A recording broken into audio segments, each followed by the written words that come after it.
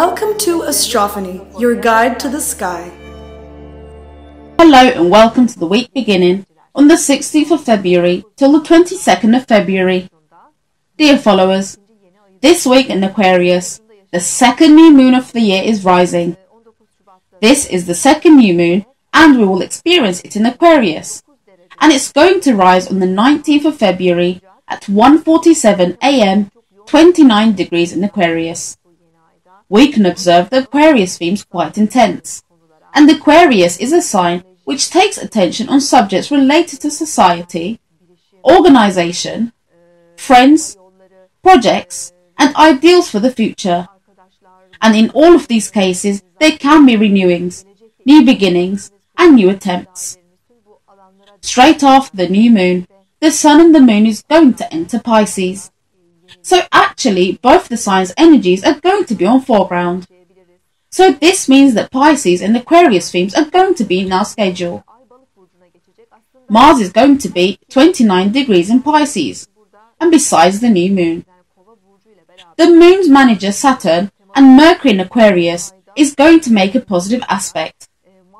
However, its energies are supporting new attempts. The new moon's energies here in 29 degrees is showing that some stuff are concluding and coming to an end. So you have to close some stuff to make space for the new subjects to occur. To make a new beginning, you have to conclude and finish some stuff in your life and in this period. So especially ones born on the last days in the air group signs and the ones born in the beginning of the mutable group signs are going to be the ones getting mostly affected from the new moon. Ones born on the last degree in Aquarius, Scorpio, Leo, and Taurus, and the ones born in the first period in Pisces, Virgo, Gemini, and Sagittarius are going to be getting effects from the new moon. Straight after the new moon, Mars and Venus is going to enter Aries, and there are rapid energies supporting initiatives. The fire elements are very intensifying, and we are going to experience it in our lives.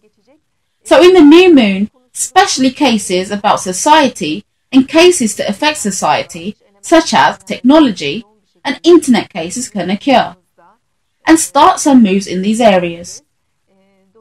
Aquarius is an innovative sign and resists the system.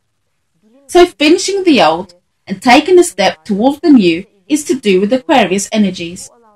And with this new powerful new moon, maybe in our personal life or society life, important radical changes such as revolution and new attempts and innovation can be to question.